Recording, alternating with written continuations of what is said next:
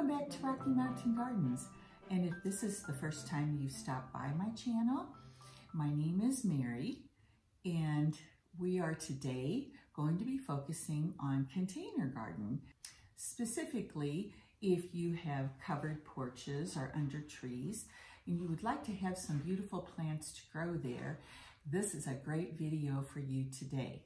And because we're doing containers, we want to talk a little bit about what kind of soil to use and answer a very big question. Have you ever wondered whether you can reuse potting soil from year to year? Well, I have a little video clip that's going to follow just now, and it's going to give you some tips on how to deal with that and save money. When potting time comes in the spring, we have two kinds of pots in our gardens, or at least I do. I have smaller ones such as this, and then I have really big ones like this one over here. And this year I'm going to try a new method. I have emptied out entirely my new pots, and I'm going to be placing new soil, this Vigoro potting soil, in the pot, completely filling it, getting it ready for when I have the time to go out and buy my new container plants for this one. So I'm just going to be dumping it in till it is pretty full near the top of the pot, which will allow me some room for the new plants and their root balls that are going to be placed in here. But with this larger pot here, I'm going to be digging out some of the existing leftover soil, and I'm going to refurbish it. Now, in the past, I have used regular potting soil like the Vigoro you just saw as a sort of a revitalizer for my pot. So I would revitalize my large pots by removing all of the old annuals that had died over the winter and digging out, you know, the major part of the roots. Smaller roots such as these are okay to leave in there because they will sort of self-compost in the pot during the course of the year. However, some of the research I have been doing, I think you might be interested to know that a better way to revitalize your pot is to remove about a third of the potting soil. This way, guys, when you have an entirely huge pot like this one, and you really don't want to dig out this entire pot with its old potting soil and then spend the money to buy, it would probably take 2 to 3 bags to fill up this pot. So that seems like a waste of money. And so the best way I have just more recently learned is that you can revitalize your potting soil with compost. And I'm going to be using today exactly composted steer manure. So I have a bucket here, and I'm going to be digging out some of the top part of this soil. We'll do that first. Now I have a bucket full of soil that I have removed. I will just throw that in one of my garden beds around the backyard. And before I add the compost, I'm going to dig in and loosen up the remaining potting soil. That is actually a couple of years old, 2 or 3. Because you may know that in our pots, we want the soil to be aerated quite well, give the roots a chance to grow down and be very healthy. So here's my steer manure blend.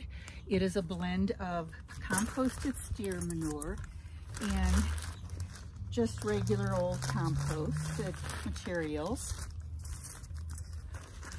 I'm going to dump this in to fill up my pot.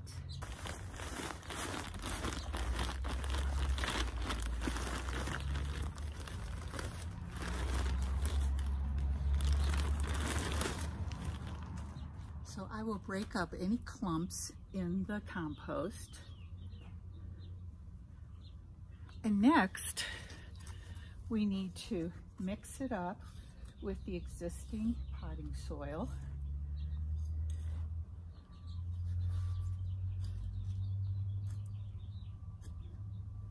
So we're mixing it up just like you would mix up a kitchen cake batter.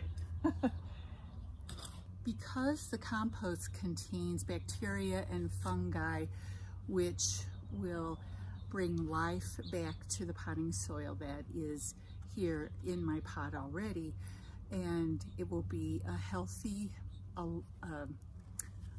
soil that is alive with microscopic little creatures, which is what all plants need in order to live healthy and strong. That's exactly what we want to have happen in this pot. So, to revitalize your soil, try and save money by not emptying out a large pot every year. Go ahead and try using this year compost as an amendment for your potting soil that might be 3 years old or so. In addition to using the compost to bring nutrients to my soil, to make my plants healthy and bloom much during this season, this bloom booster, which has a higher level, it is not a balanced fertilizer like a 10-10-10, but instead it has a 52% amount in the ingredients of phosphate, and phosphate is the one nutrient that is needed for encouraging blooms on your plants. Since we all like to see the flowers that we have planted blooming profusely to give color to our garden, and that's what annuals are great for in our pots, this bloom booster will really help them along. And you can just follow the instructions on the container. I do it every other week or every 2 weeks to continuously feed my plants. And that is because when you are planting in a pot, you have drain holes in the bottom of your pot and water runs out, and guess what runs out with that water? The nutrients in the soil. So this is a way that you can continuously add more nutrients to encourage that blooming that we all love. You can see that I like to prepare my pots before the last freeze so that when I go out shopping for my armloads of plants for all of my containers, I'm ready to just get right into it and plant them and get those plants settled and started to grow and look beautiful. So we all like to have flowering plants to bring that bright touch of color everywhere around on our porches or under our trees.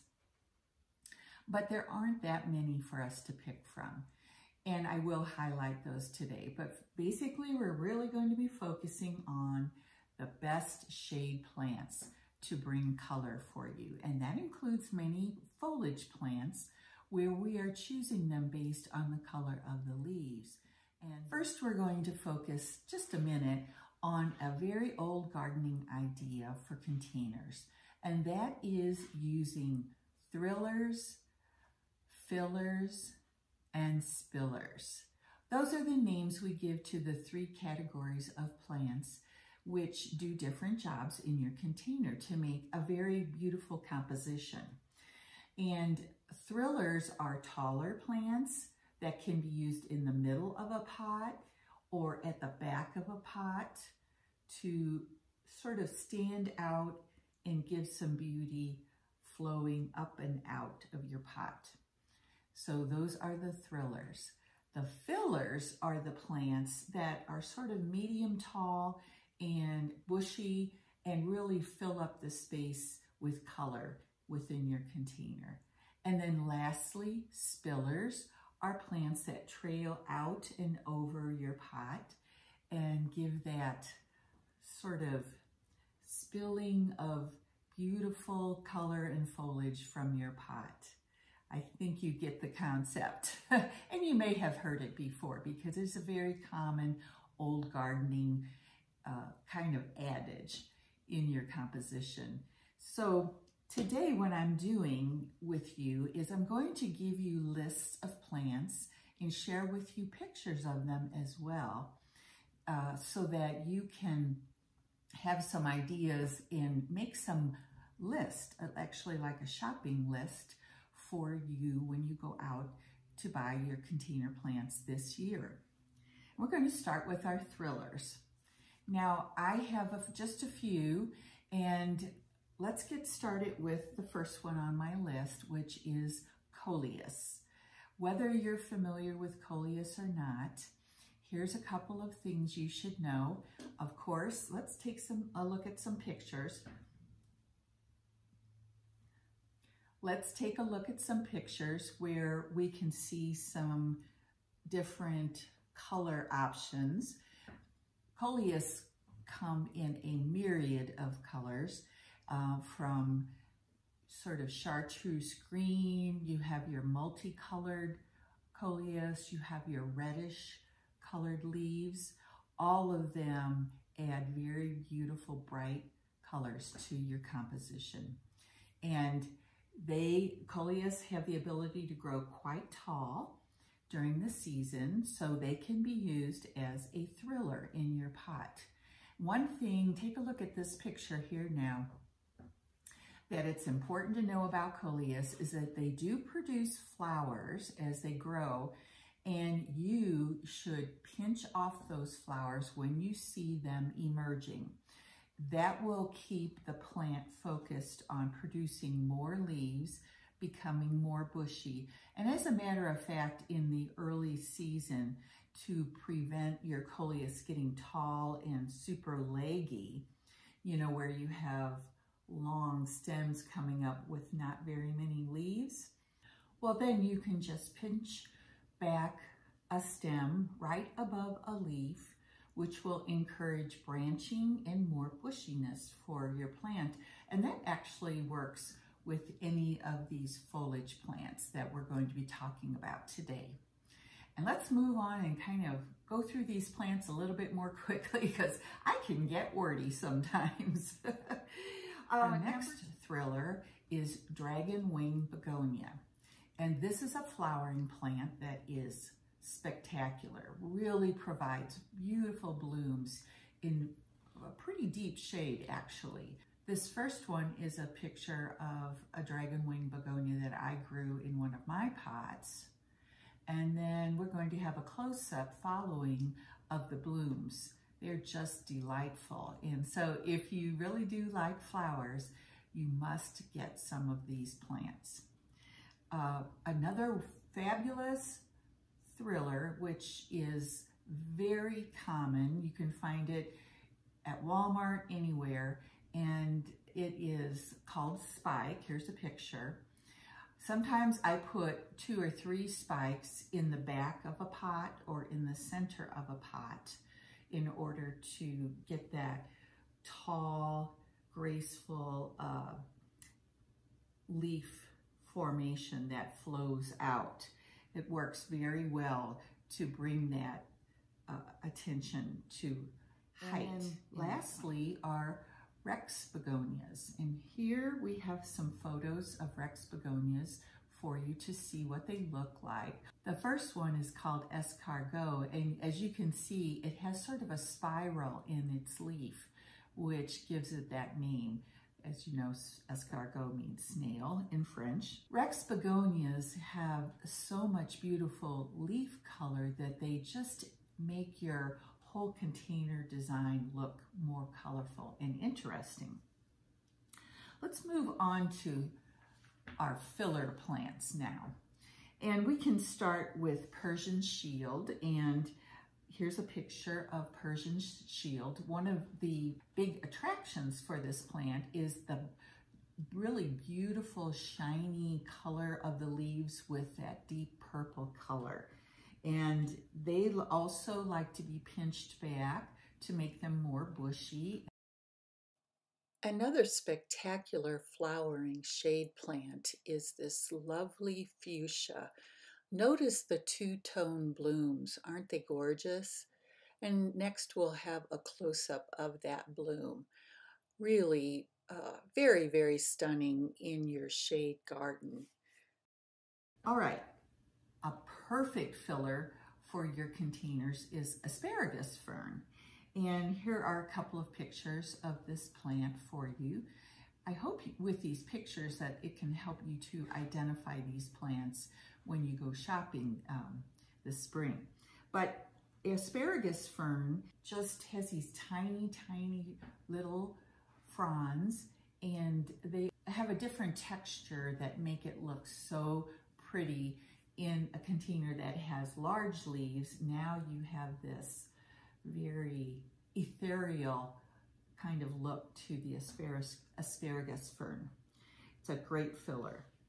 Now, impatiens can be both a thriller and a filler, because if you have the right conditions, impatiens can grow quite tall during the summer.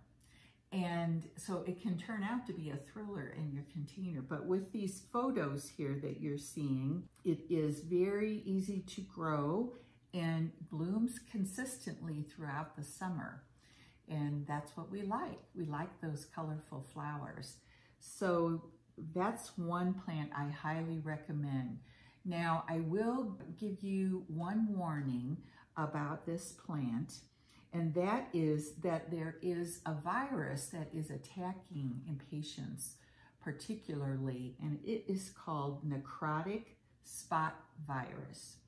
And I want to show you a picture here of a planting that I did a couple of years ago where my impatiens caught this necrotic spot virus. And this is a disease that cannot be cured.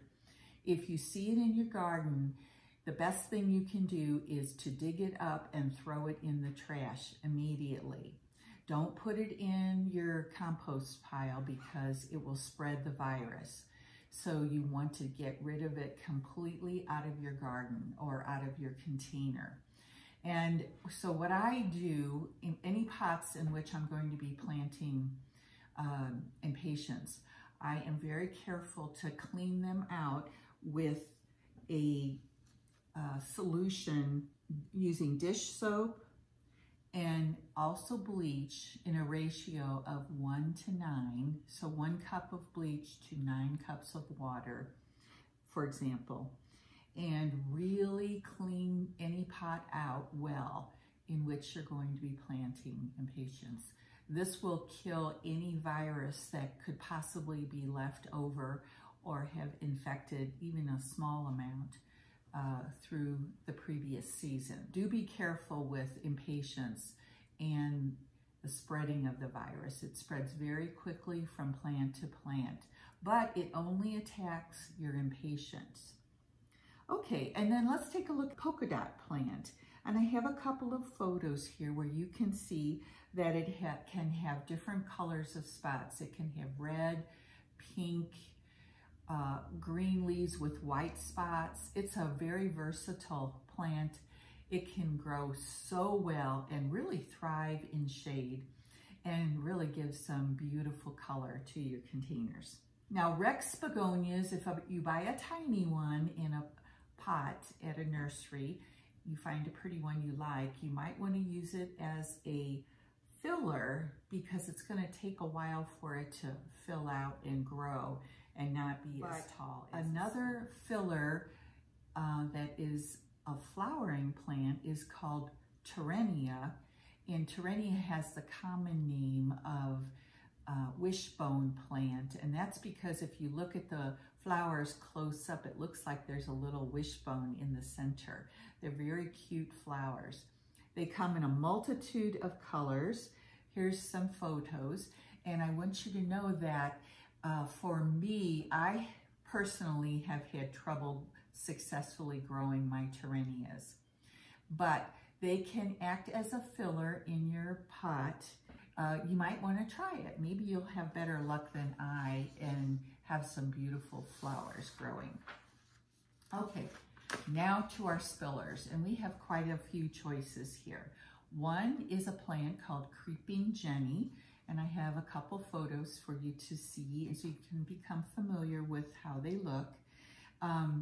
One caution about Creeping Jenny, now I don't have this problem in Colorado because it's so dry, but if you live in the Midwest or the South or the Northeast, you're going to have trouble with Creeping Jenny if it escapes from your pot and grows into your soil of your garden, because it can be very invasive. Now, another is this Tradescantia sabrina, where I have a couple of photos again. And this plant is a beautiful trailer with beautiful colors. I just adore it. It's commonly used as a house plant. And guys, I actually do grow it during the winter time in my house.